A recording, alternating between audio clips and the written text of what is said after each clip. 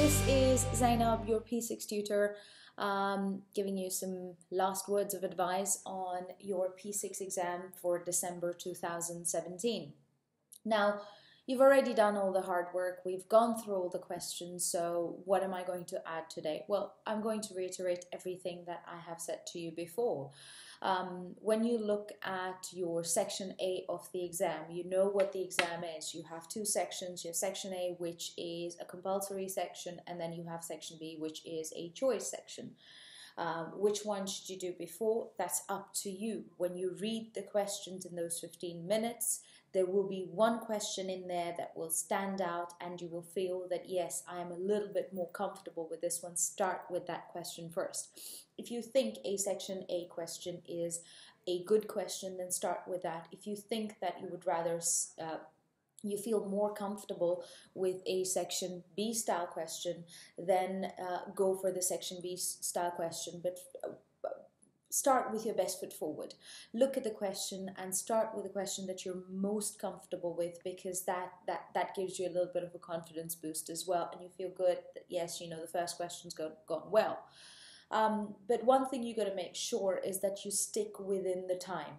So if you have 1.8 minute a mark and you need to count the amount of time available to you, make sure you're not overdoing it on the time.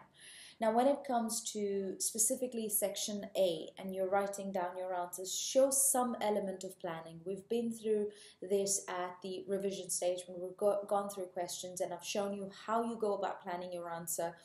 Show that you have put some thought into the planning.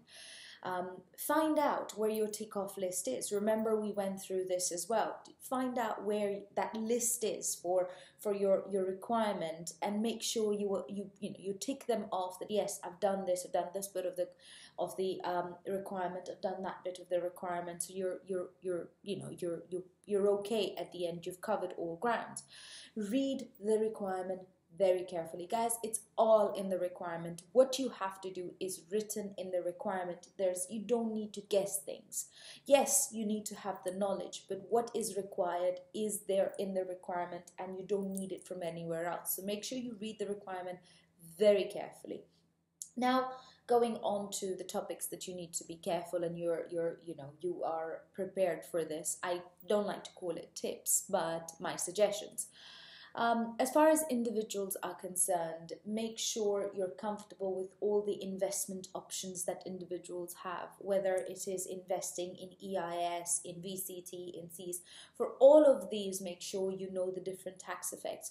What is the income tax implications? What are the CGT implications? What are the IHT implications? Make sure you go over this and you're comfortable with that.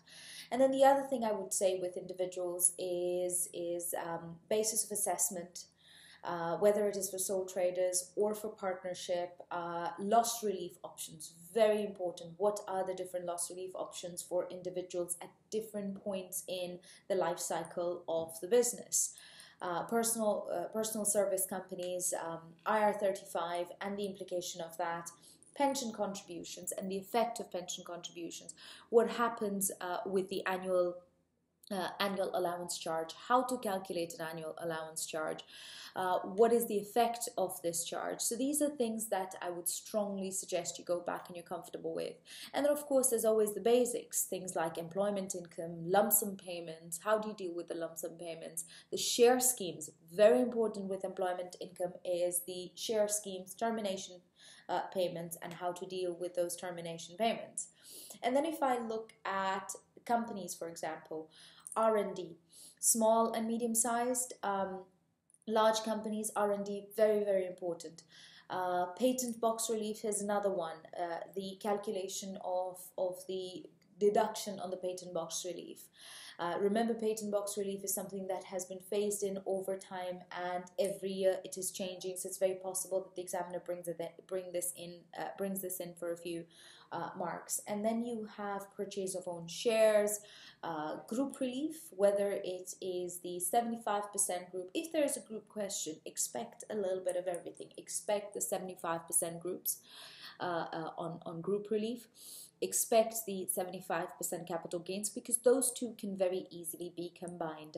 And then of course you have to think about consortium as well.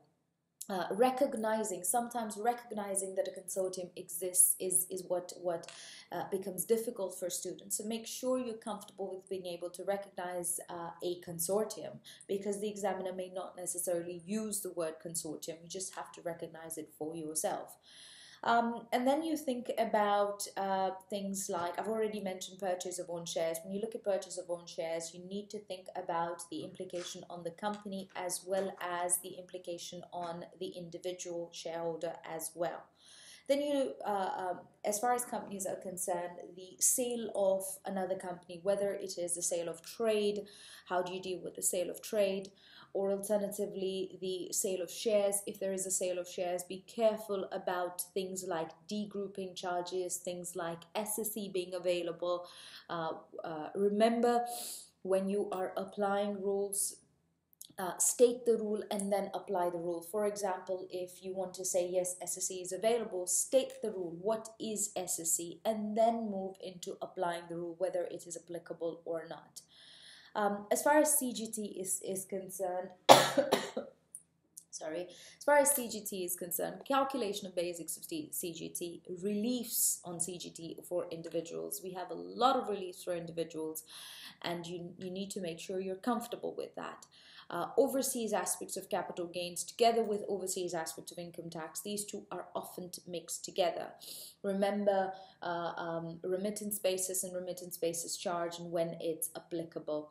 And then of course with the calculation of CGT, you have the different variations you need to think about, whether it is takeover, whether it is sale of shares which was acquired at different dates, or leases. These are all things that you need to be comfortable with. Now, often you will find that CGT and IHT is mixed in together. This is what we call P6, the mixture of taxes. Under IHT, I mean, apart from the basic calculation of IHT, the lifetime reliefs, the lifetime exemptions that are available, make sure you know about all the reliefs that you have. So BPR, APR, QSR, DTR, these are very important reliefs that you have. What happens when you have a movement of an asset from one individual to another individual? What are the implications on that? Be ready to give some advice on it. Valuation rules. I mean, transfer value, the most common ones that tend to come up is things like diminution in value principle with the mixture of related party or related property rules. So make sure you're comfortable with all these elements. I mean, you have a few days left before the exam. What would I suggest you do between now and then? Practice, practice, practice. At this stage, please do not be going through your class notes and learning things. It's, now if you need to learn, you're learning from the questions. So practice as many questions. I've given you a list of questions to do. Make sure you're ticking all those off as we speak. And last but not least, good luck for your exam, and I'll see you outside the exam hall.